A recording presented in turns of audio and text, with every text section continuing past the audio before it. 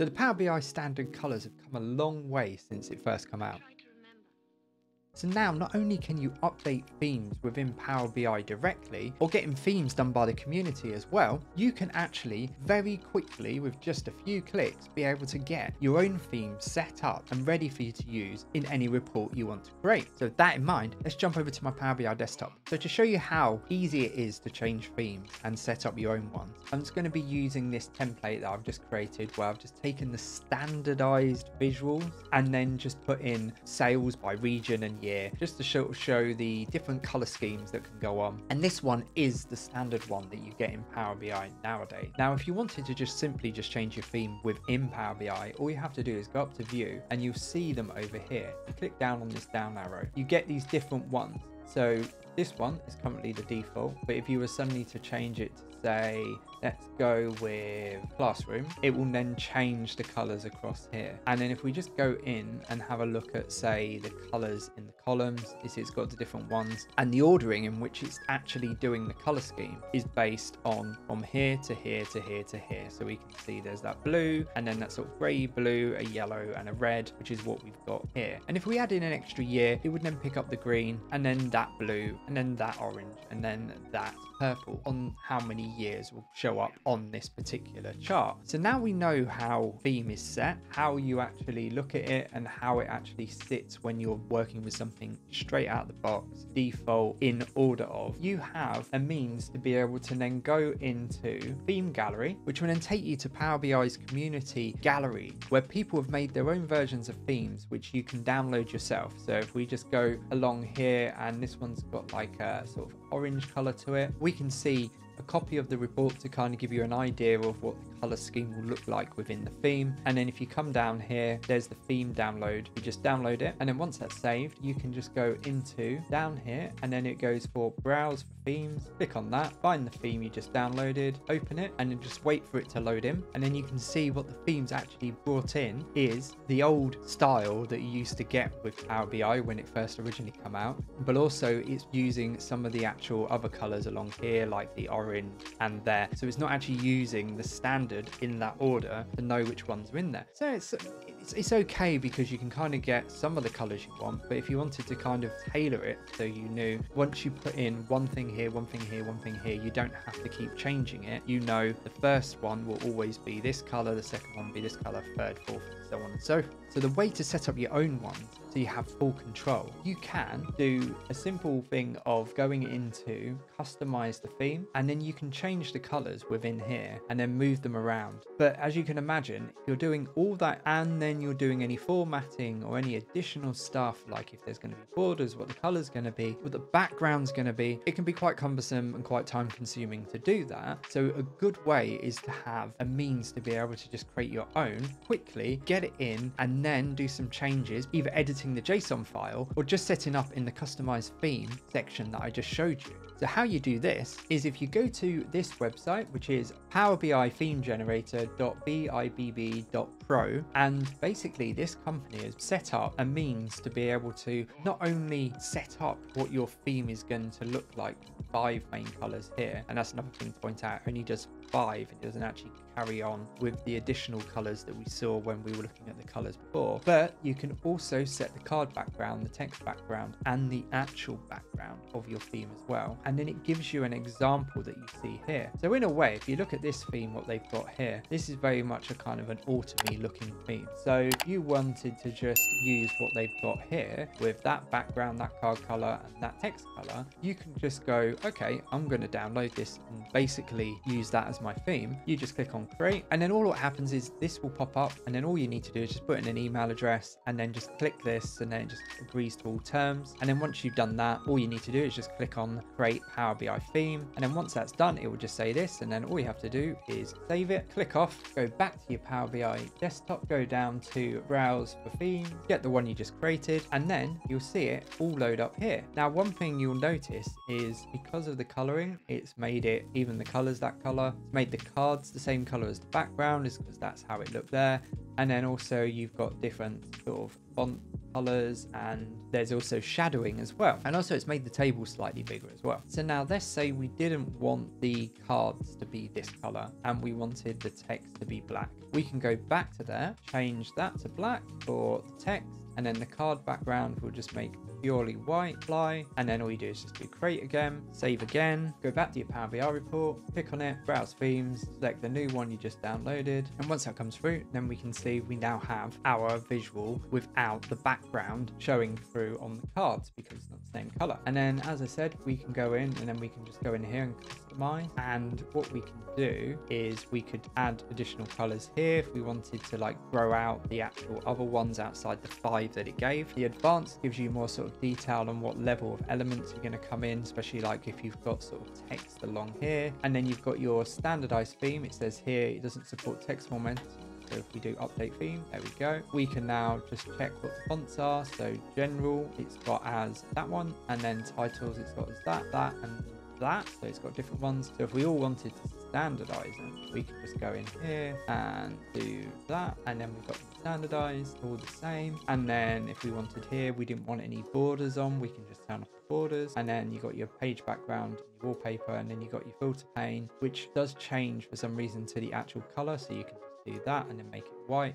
Notice here it's that light blue. And then filter cards, you might want to be that color, but let's just make them white just for now. Don't actually have them on here. And if we just apply, you can now see it's updated. And then one of the things you might notice is updated is that the actual title here is a different font to what we selected. And the reason being is the standardized font for some reason is Georgia when it downloads from this particular site. So whenever you export a JSON theme, this will give you the titles in Georgia. And then what you want to do is, let's say we just save this, what we've just created, and it was this one. So overwrite it, and just to prove what I say, if we just click on there, and then if we go to title, and it's saying here Georgia. Now obviously if we changed it to what we have before, which is that one, then you can see it changes there. But we put it back to Georgia, and then if we opened up our theme in Notepad, we can see it here. Unfortunately, the formatting is not that great. Normally the formatting comes out quite well, but I think the formatting, because I've saved it outside from their site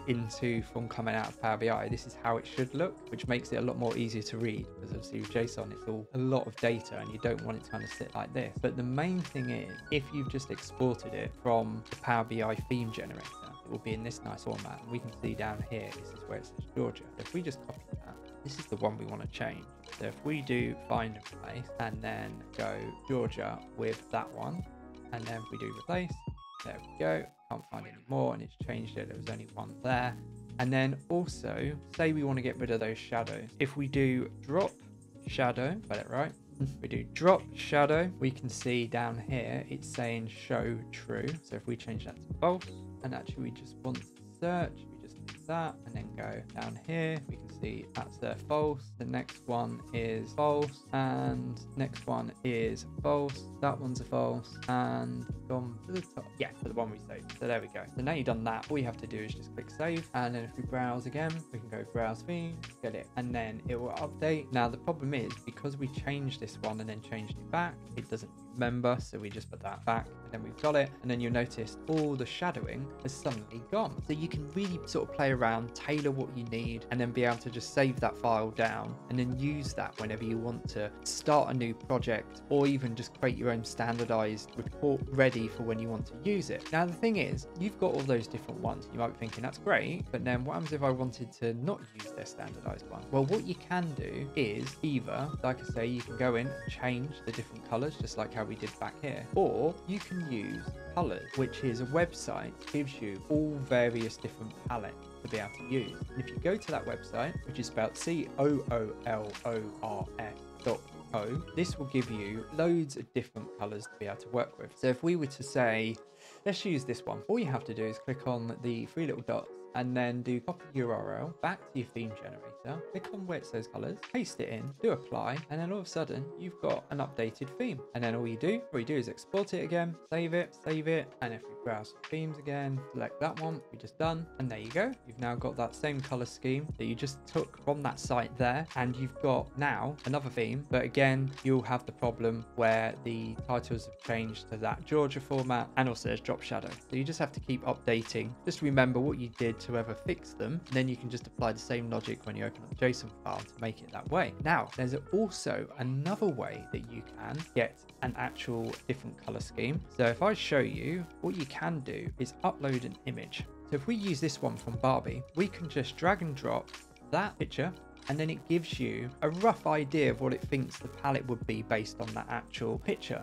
And then you can apply it, and then you're not quite happy with those colors, but let's nick that pink there, come back, go here, pull it in, make a lighter version of it, apply, and then if we go to this one and then make this maybe a bit lighter, and now we have a more closely related palette to be able to use. And then all we do again, create, save it, go back, browse theme, open it up, and you now have your Barbie theme. And as I said, this is great for just being able to just quickly get a theme that will be able to work perfectly for whatever you're doing. And especially say if you suddenly decided that you needed to make a report for your company or a client you're working for, or you want to do a project that will showcase to a company that you want to work for, and you want to be able to create a report that's kind of in their branding, then what you can do is find out what their branding is. So marketing branding for different companies, if you work for the company, you can ask them for their marketing branding and it'll be able to give you that color scheme. Also, if you don't have it, you can just search.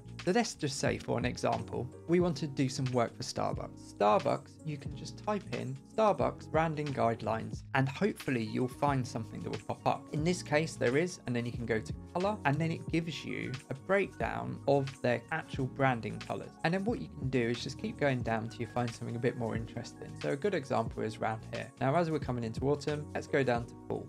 And then we can actually see what the autumn colors look like. And then because we got different ones here, we could apply a majority of these when we actually go into creating our own visual, when we're editing it within Power BI. But to save time, we can just pick which ones we want. So these are kind of closely related, the ancient green and the Starbucks green. And then that's kind of a light green. So that would almost appear in a later one, but you could probably include it as well. It's probably good to include maybe that one, that one, that one, that one, and that one, just to give a nice variation. And if you got a color picker, in this case I've got one here called Colorzilla, which is just a Chrome extension. You can just click on this, and then you can select the color that you've got here, and then it will copy it, and then you can go over to the theme generator, and then you can just paste it in. There we go, we got one there, and then we just do the rest. So if I just speed this up,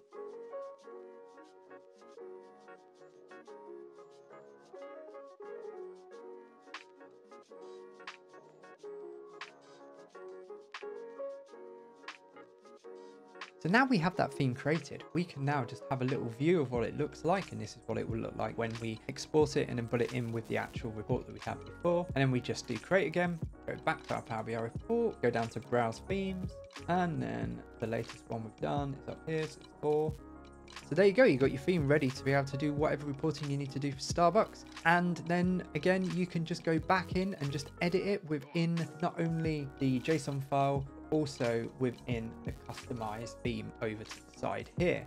And then once you're happy with it, like I said, you can just export the actual final theme if you've done any changes on the customized theme, or you can just save the JSON file where you've got it. Or my preferred option is always just to have a particular file that has the theme already loaded in, and I'll just use that particular Power BI file, reusing it whenever I'm going to be using it for my particular company or client's work I'm doing. Now, if you wanted to be able to use the themes on where you've created a Power BI report before, then there is a slight issue when you do that. So here's a report I've created in the past, and what I've done in here is I have a particular theme which I think I was actually just using like City Park maybe. Yeah, so current theme is City Park, which is a standardized theme, which is this one here, and I just used that one just as my starting point. No real reason, I just had that because I like the color scheme. But one thing when I found as I started building out the actual report was, if you come down to here and we had a look at,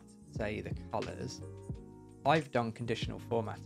And the problem with doing conditional formatting is once the conditional formatting is set, it doesn't change with the theme. So here you go, we've got a red here, which is what I've used, which is that one, and then we've got the blue here that again is part of theme. And if I cancel, and I also did other ones here, but if I was to then change the theme, let's go with classroom. I've now changed theme, and as you can see it's changed here, but not all the colors have changed. Now there's still some greens there and there is a blue, so it's probably not used. So let's go with this one. So as you can see, what's happened is it's changed all these, but because of where I have my conditional formatting, it's not actually changed it. And the same goes for if you imported a theme here. So let's go to browse themes, and then let's import our Barbie one, I think number 3. And as you can see, what it's done, because I've imported it from a particular download from the theme generator, it's made the background into that color. It's then given shadowing on everything, and then also you got that Georgia format as well. But the one thing it hasn't changed